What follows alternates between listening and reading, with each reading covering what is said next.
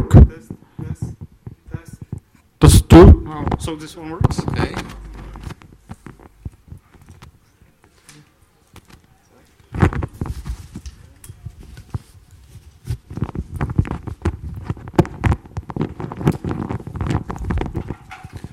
So now you can hear me, right?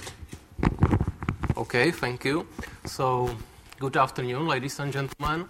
My name is Radovan Synek. I work as quality engineer in BRMS QE here in Red Hat. In QE, well, we like to destroy things, of course, and we also like to play with things. And OptaPlanner is thing which is nice to play with. And recently, OptaPlanner 6 has been released, and I'm going to tell you about some new features which I found interesting. Let me begin with a question. Who already worked or played with OptaPlanner? Raise your hands, please. Okay, thank you. Yeah, it counts. Thank you. So I will try to give you just some short introduction. OptaPlanner solves planning problems. It's useful to optimization of business resources. These problems are very probably NP-complete, and you want to achieve a good solution in a reasonable time. Good thing is, you don't need to implement any algorithms, and moreover, you can easily switch between several provided algorithms just by configuration changes. But still, you have to do something. You have to model your problem domain, Java classes with some annotations. You have to provide some fitness functions. Fitness functions returns a score, and OptaPlanner can distinguish between two different solutions based on the score returned by fitness function. When you are done with domain and fitness function, configuration comes. You need to choose some algorithms, provide some parameters, and try it. Last thing, benchmarking. Not every algorithm and not every combination of parameters is most suitable to your concrete problem. So you have to find out by benchmarking, by trying several combinations, which suits better. So, what's new? The name has been changed, at least. The project has been called Drools Planner before, but it matured to standalone project called OptaPlanner. And the change of name isn't the only new thing, of course. We have also new features. We have automated solution cloning, shadow variables, some improvements when you like to write your fitness function in Drools, new score types, new local search algorithms, and some benchmarking improvements. So what can help you when you are dealing with domain? Automated solution cloning.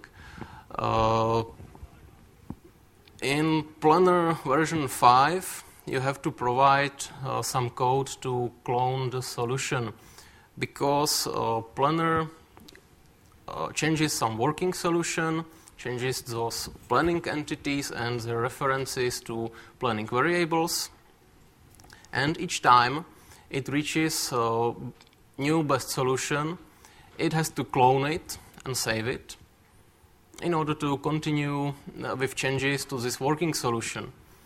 So you have to do a deep clone of your planning solution class, clone of your planning entities, but you can reuse your planning variable instances because these don't change, only references from planning entity to planning variables.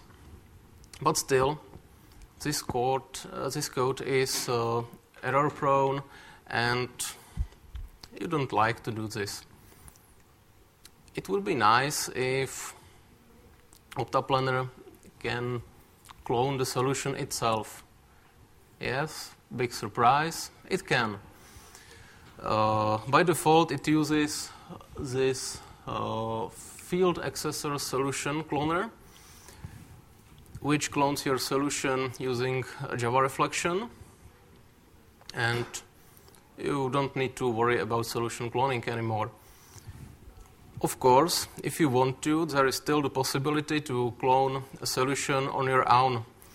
Just implement this interface, planning clonable, this method, and OptaPlanner will use your code instead of the built-in field accessor solution cloner. Next thing, shadow variables. Well, I have talked about planning entities, about planning variables. Very simply, how OptaPlanner works, it changes those references from planning entities to different planning variables and try to evaluate the fitness function to find out if the solution is better or worse, and so on. In this way, as I described it, the planning variable is genuine planning variable, and shadow variable is something that can be computed from the state of these genuine planning variables.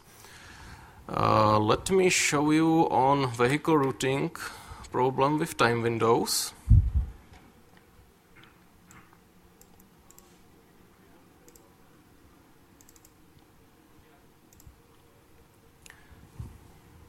These are examples shipped together with OptaPlanner, so you can download it, run, and see what they do. So vehicle routing is this one. I will choose some data set and start solving. In this planning problem, we have some customers. We have some vehicles from a depot, and we want to deliver goods to those customers and minimize fuel usage. And time window variant, there is more problem to solve. Each customer is available only in a certain time.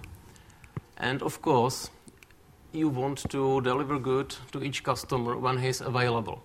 When he's not home, no reason to deliver him those goods.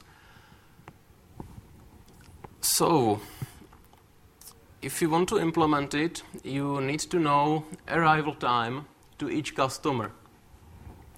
And this arrival time is the shadow variable because it can be computed from the genuine planning variable, which is the previous standstill of the vehicle. So every customer has reference to the previous standstill, let's say also customer. And OptaPlanner changes the order the vehicle serves these customers. So it changes the previous standstill. And when the previous standstill is changed, it automatically updates those shadow variable, that is this arrival time. For example, if I do something like this, the path has changed and maybe some vehicle has been added from those available, and those changes happened.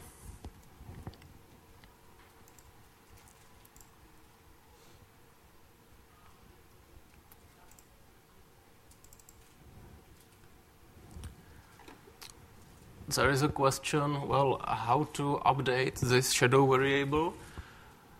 Simply by providing a planning variable listener in an annotation over the genuine planning variables. So let me show you a bit of Java code.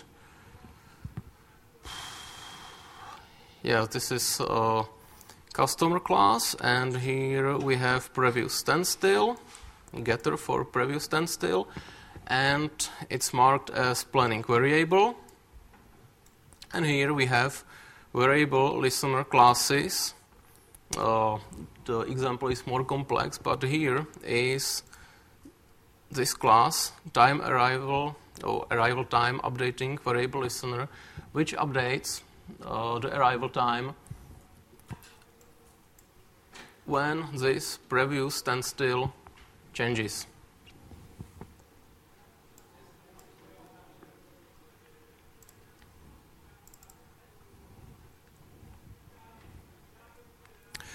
That was for the problem domain. So let's approach to fitness function. If you want to implement your fitness function in Drools, which can be considered best practice, you had to, in Planner 5, logically insert some facts for every broken constraint, and after that accumulate all those constraints in order to get total score and update the score to score holder. The improvement is in OptaPlanner 6 that you can work directly with the score holder from your rules that model your constraints. Again, let me show you.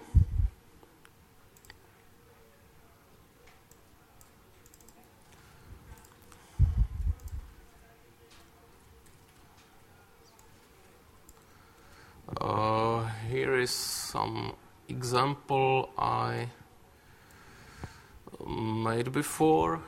It's about optimization of job queue in Jenkins.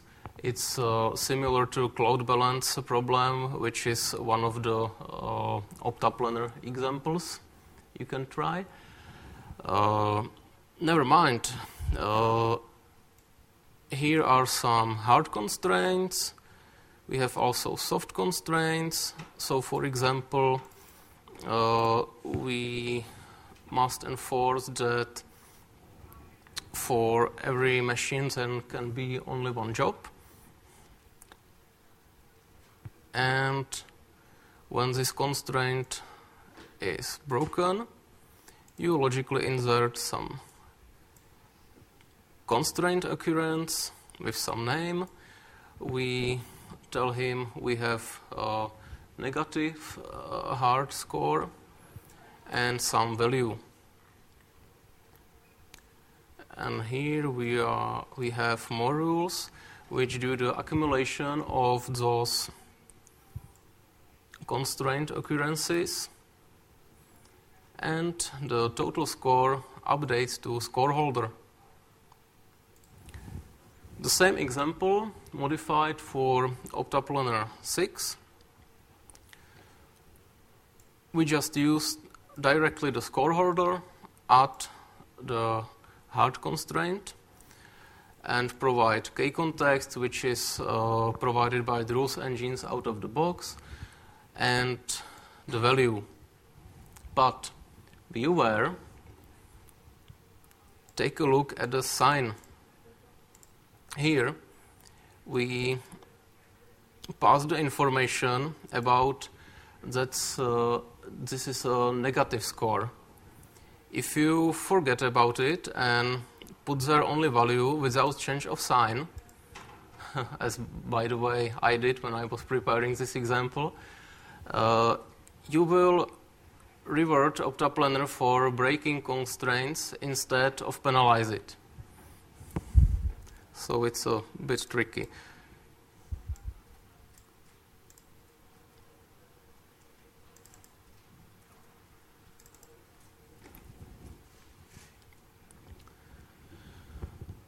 Next, we have some new built-in scores. As I can remember, Planner 5 provided only two score types, simple and hard soft. Now you have more options. There is a hard, medium, soft score, and if it is still not enough for you, you can use bendable score type. Bendable score type has a variable count of score levels. You can configure it in your solver configuration as follows. So you specify number of hard score levels and number of soft score levels. This is especially useful when you are trying to maybe misuse weighted score.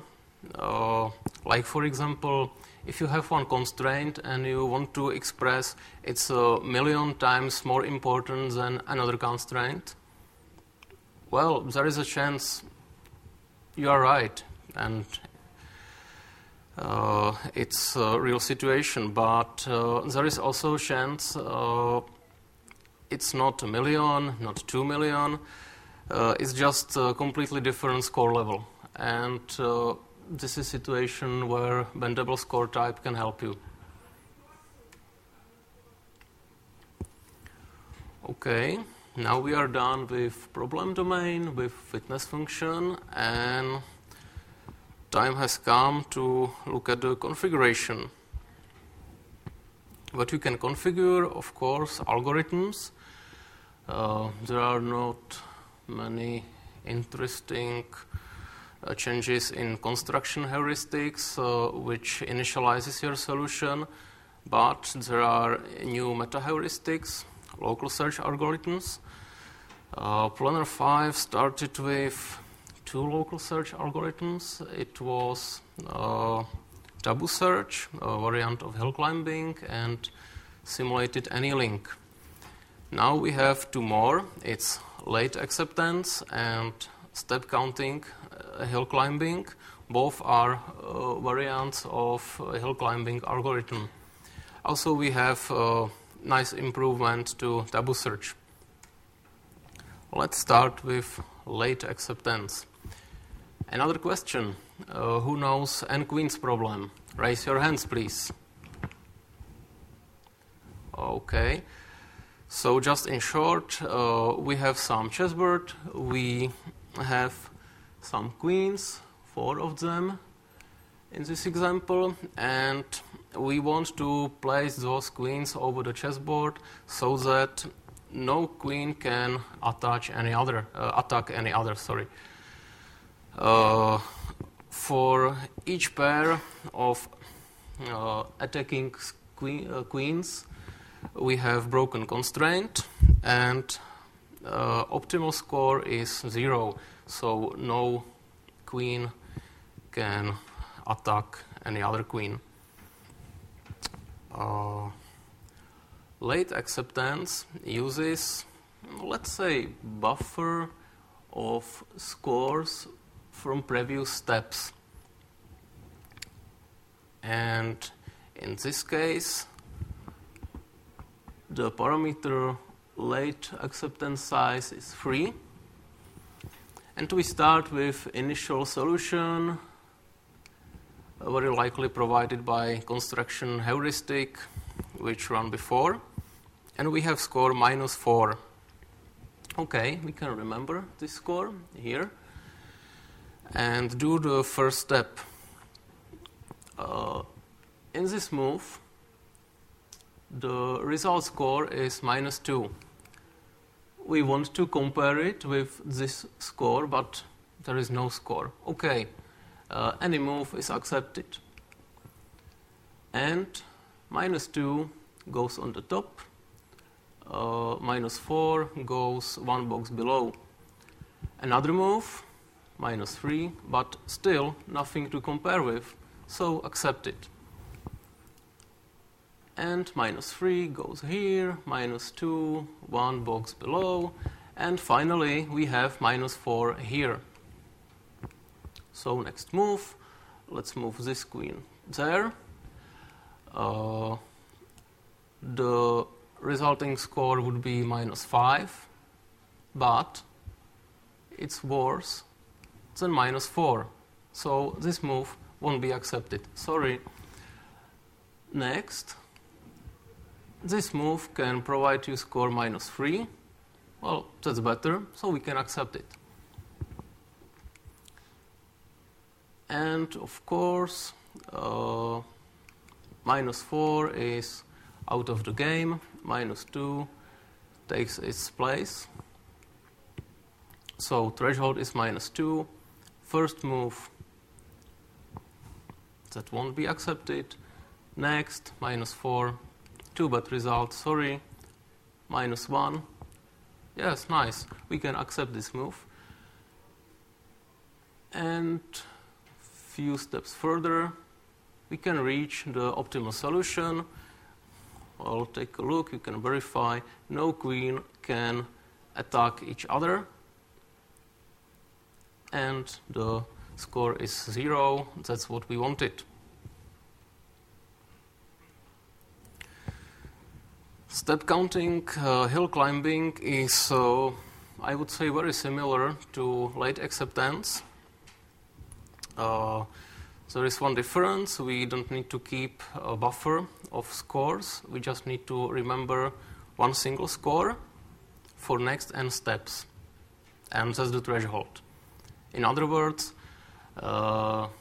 every n steps, we use score from the actual step as the new threshold.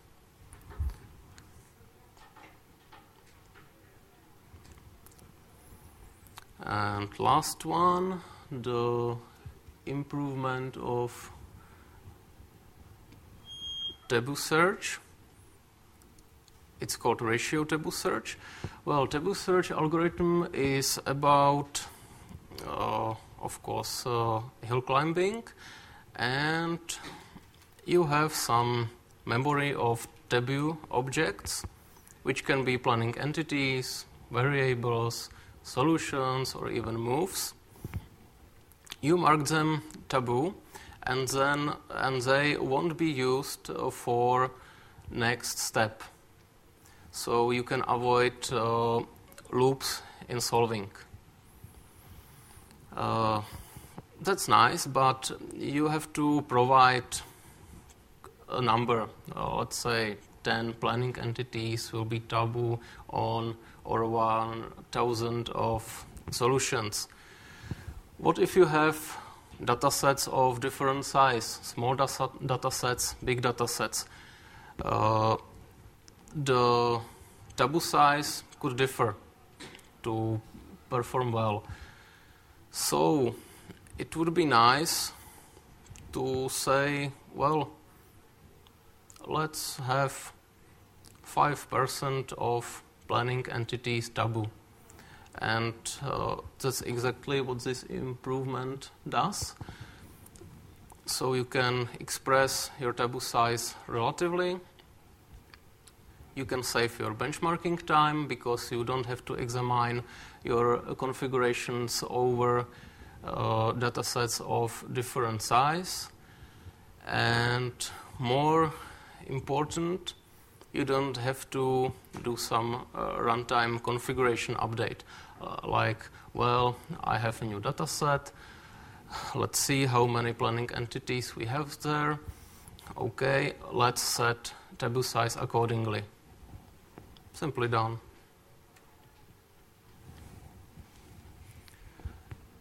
Next step, the last one, is benchmarking. We have also some improvements here.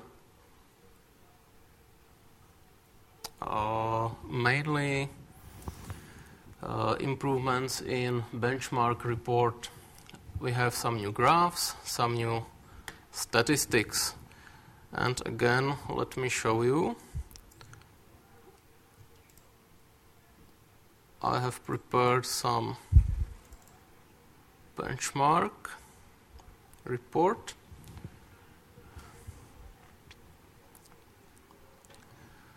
Okay. It is also from vehicle routing problem, and it compares the three local search algorithms we have talked about over three data sets of different size. What you can see here, yes, some summary, best score summary. So, as it seems, Tabu search is the winner. It has the best score in two data sets of three. Each group of columns is for each data set, and each color is algorithm.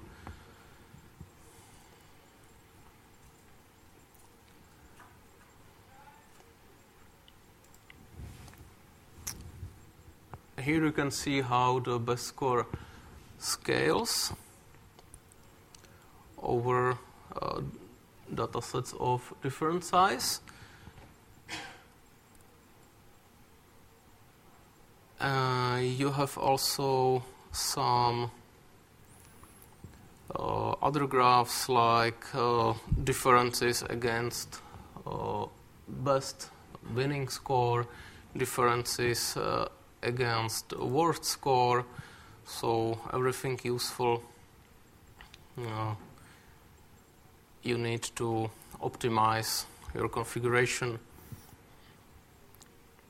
There are also performance summary, like time spent. Yeah, the time spent is same for all datasets and all algorithms, because I configured benchmarker to stop solving after 3 minutes. Average calculate count summary. This is good information if you are implementing your fitness function, because you want always to have as high calculate count as possible. It enables you to reach a better solution in the same amount of time.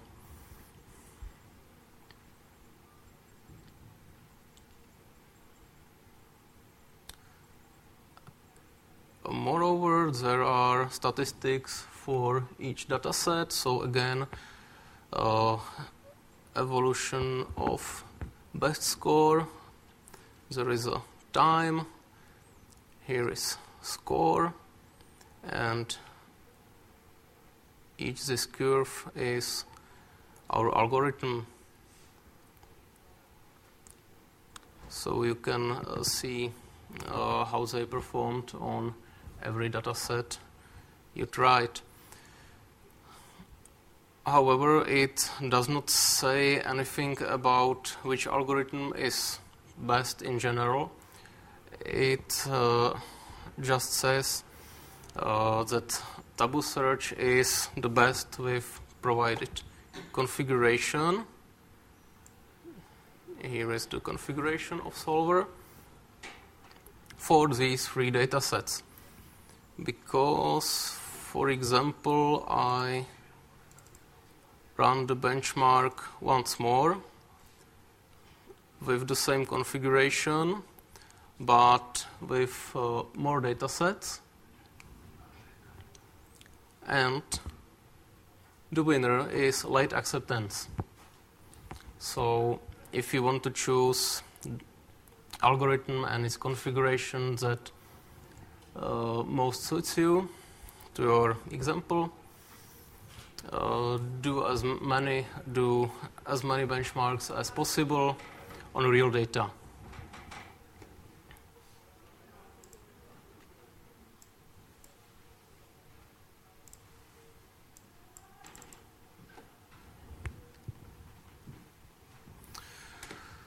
Well, let me do a short recapitulation.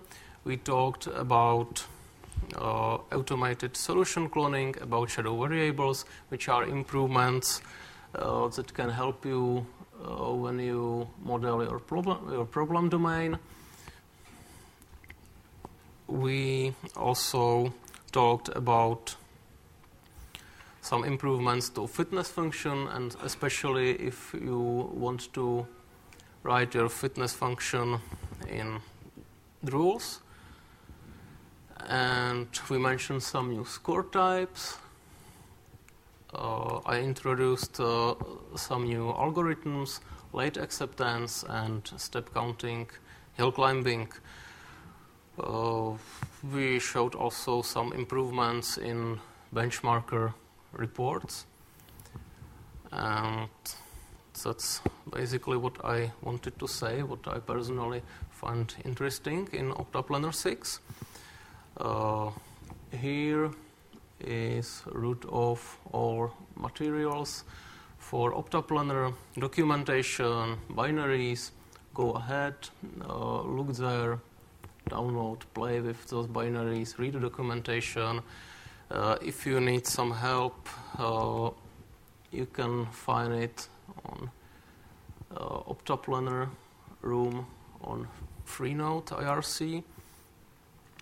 And if you can, please provide us feedback. What do you think about this presentation? And of course, contact to me.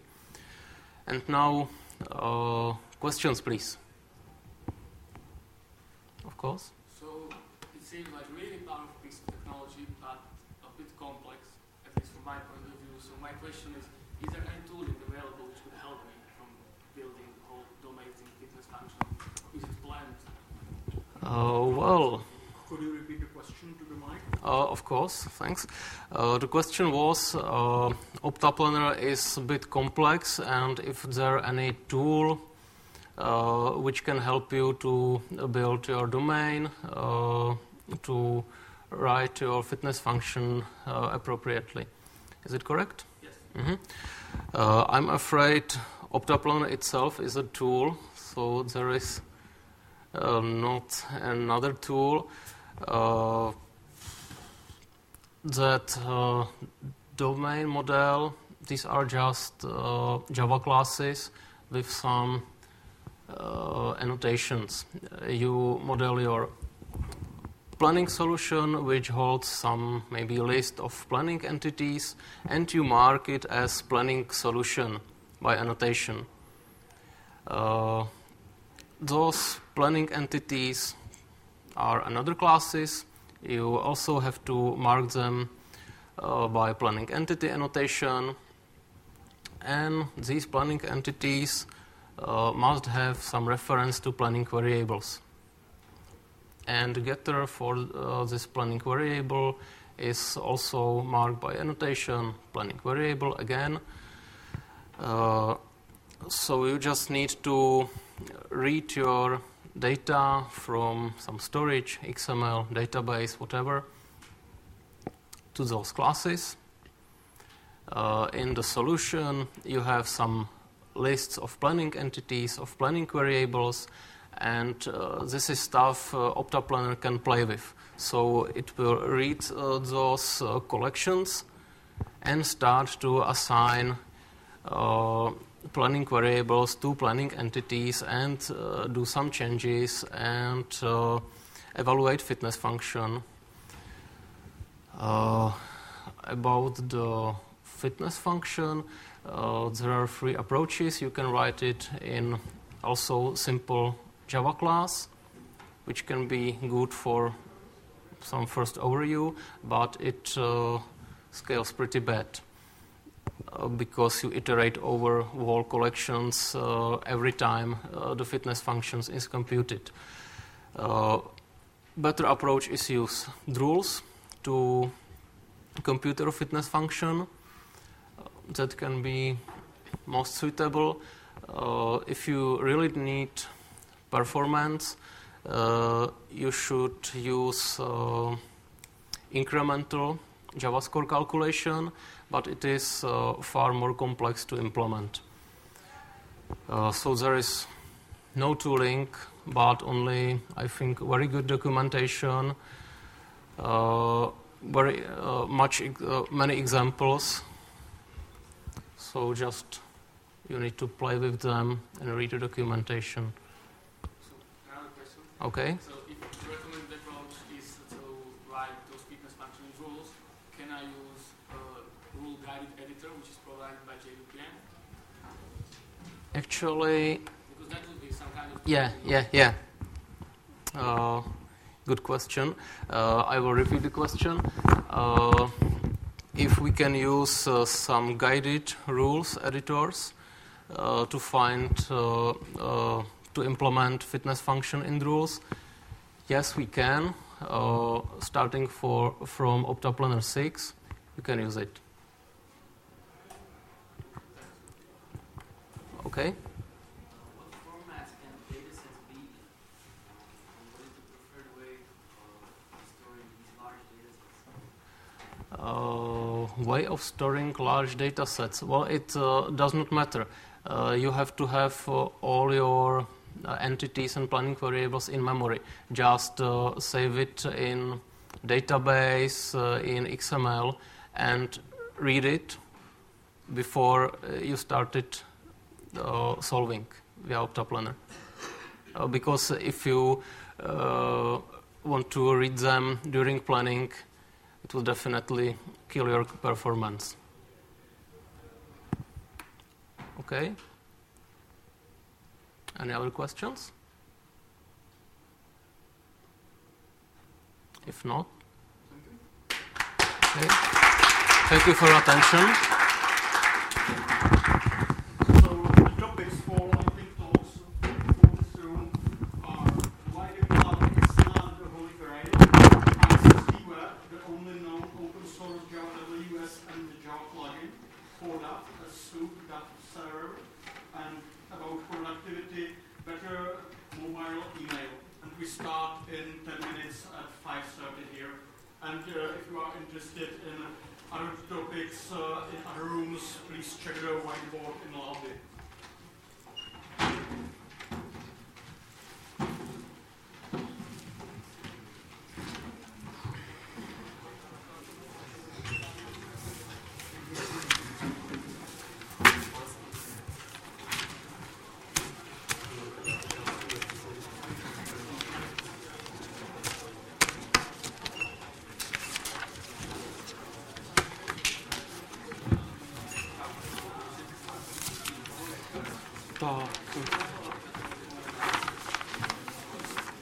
Čláška tam je?